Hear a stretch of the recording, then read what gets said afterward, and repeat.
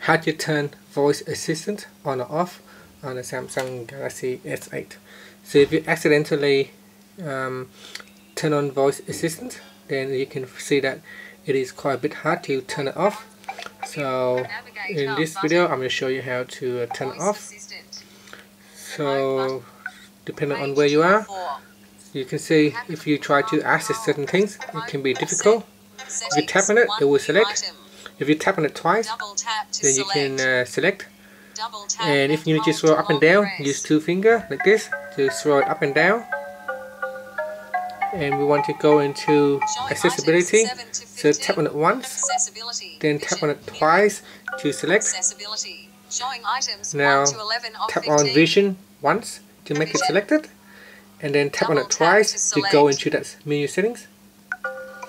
And then tap on it once, then tap on it twice,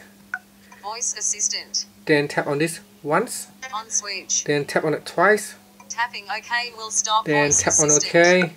OK button. You need to tap on it twice, Voice assistant and now off. it is off, as you can see.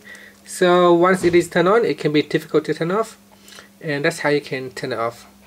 Now to turn it back on, simply just go into settings, accessibility, vision, then tap on voice assistant, and then tap on the off switch to the on, then tap on OK. Again, if you need to access the settings, use two hands. As you can see, two hands to scroll down.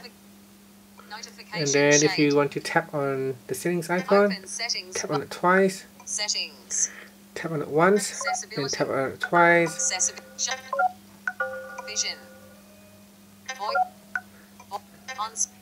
And that's how you can turn it on or off, as you can see.